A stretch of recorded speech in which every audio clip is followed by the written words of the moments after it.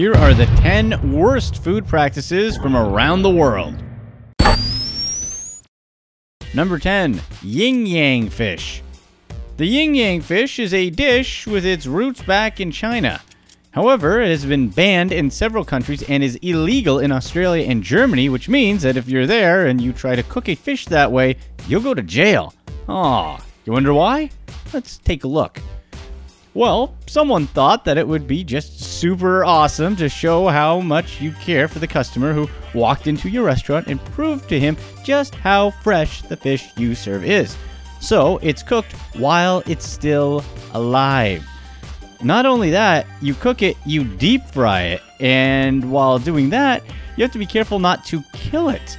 Some chefs have come up with the genius idea of wrapping the head of the fish in a wet towel and deep frying it that way so it stays alive for longer.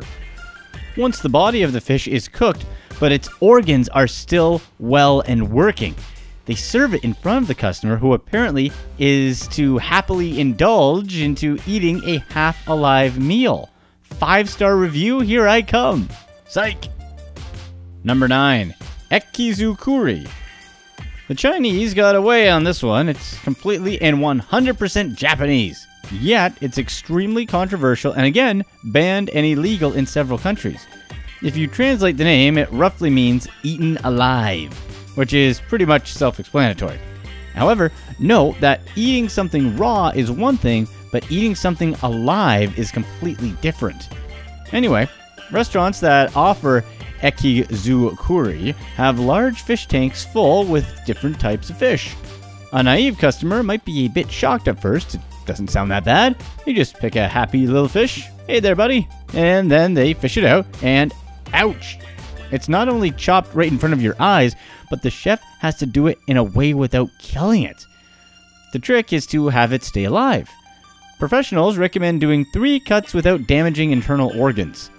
Then, as if that's not bad enough, the chef would reassemble it back together like a weird puzzle and serve it in a plate with some vegetables. That way, you end up with a chopped up and yet reassembled fish in your plate that is staring at you and is obviously as confused as you are.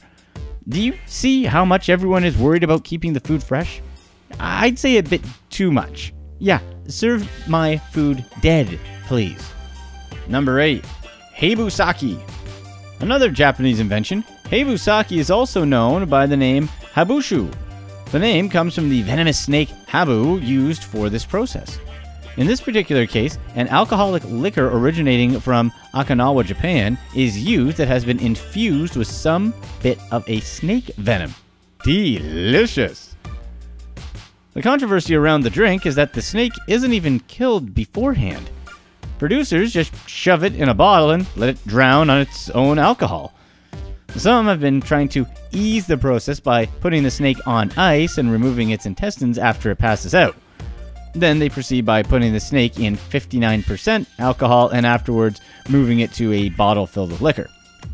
When choosing to go with the second method, the distinctive smell of the drink, which is mostly coming from the intestines of the snake otherwise, is lost.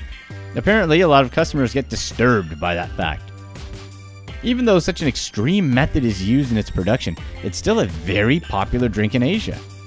The habu snake can mate for as long as 26 hours, so many people drink the habusaki with the hope that it will improve their yeah.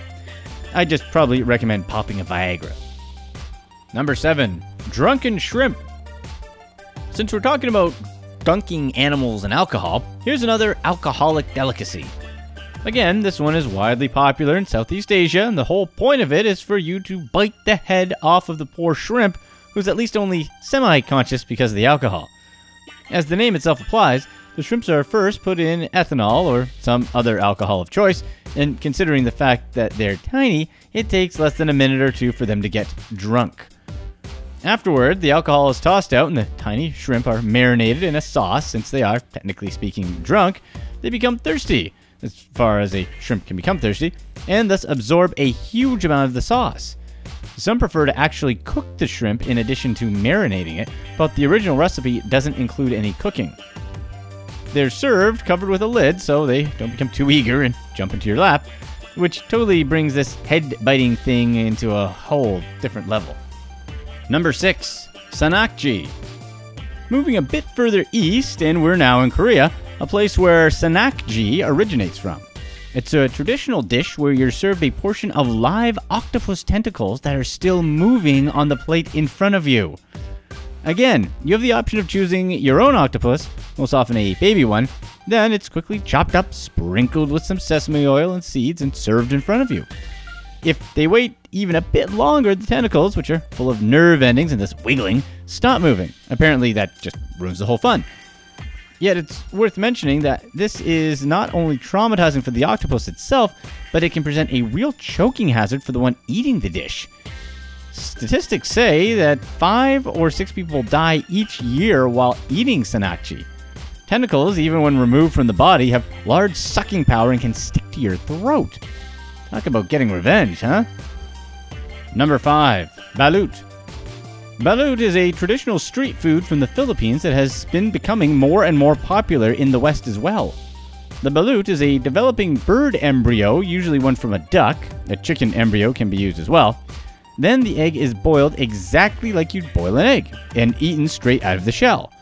Apparently, some prefer to only use fertilized eggs that are 18 days old, swearing it gives the balut a whole different flavor. When cracked open, you can see the small body of the bird. Another fun fact would be that, weirdly enough, balut is usually served with beer. Yep, you heard that right. The same as you get peanuts with your beer in a Western pub, you might as well expect a balut with your beer in the Philippines. Even though, technically speaking, the bird inside isn't alive, this practice is judged upon for, well, I mean, let's be for real. They're boiling a live creature. Anyways, it's popular and eaten not only in the Philippines, but in other countries in Asia as well. Men eat it in the hope that they'll improve their sexuality, while women are especially encouraged to eat it when being pregnant since it's rich in protein. Number 4. Shark fin soup.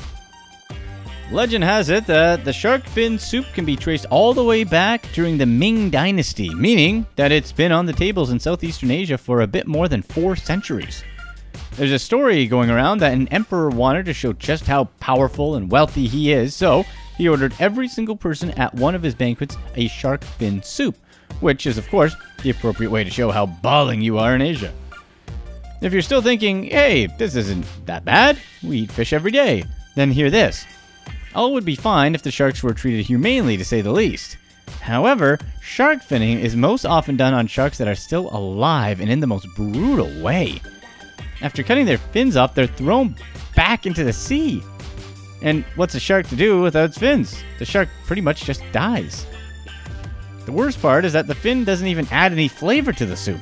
The flavor of the soup is actually coming from the chicken broth. The fin is added just to change the texture of the soup. I mean, really? This is just pretty much like popping bottles at the club. You're not doing it for the alcohol, but you're doing it for the status associated with popping bottles at the table. Except that popping bottles hurts no one except feelings and wallets, and you know what? I'm totally fine with that. Number 3. Kopi Luwak.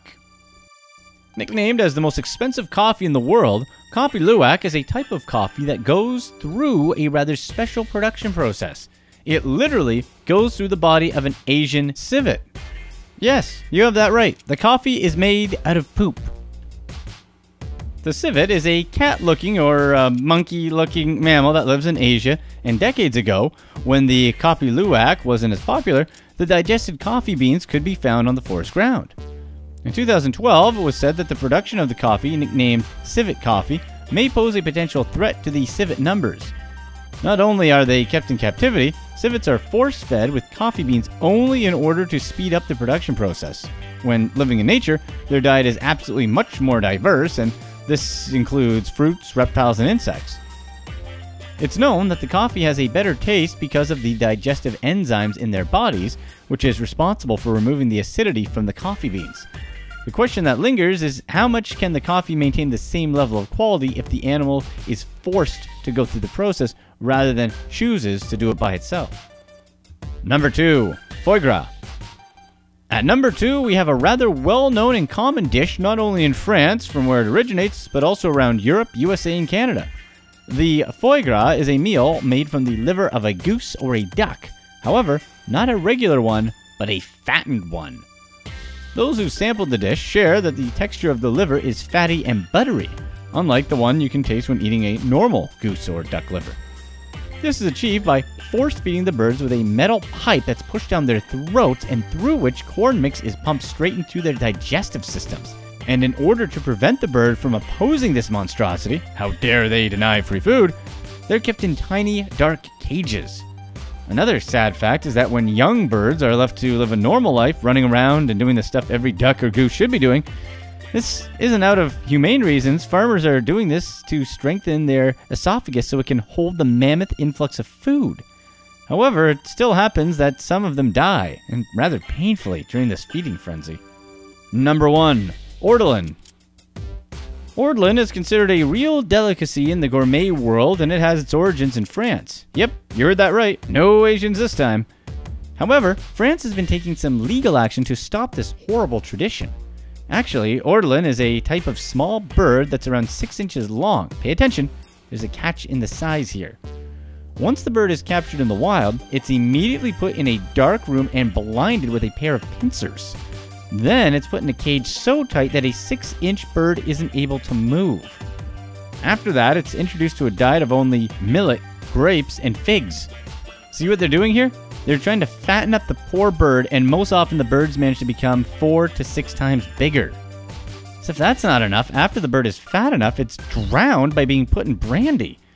As far as the actual cooking of the bird goes, the meat is so tender that they're only cooked for 10 minutes at the longest. When the time comes to savor the ortolan, you put the whole bird in your mouth with only its head sticking out. Then, as if trying to hide your misdeeds, you cover your mouth with a napkin and bite off its head. Enjoying the rest of its tender body, it's believed that this napkin tradition has begun with a priest who had much enjoyed his ortolan but was scared of God's fury as well. Here's what's next. This perilous job possibly tops almost all mentioned in this list. Really, this should be number 1B. Sewage diving is a well-known job in all corners of the globe. If there's a blockage or a broken drain, someone's got to get down there and sort it out, just like that diver in Australia. The difference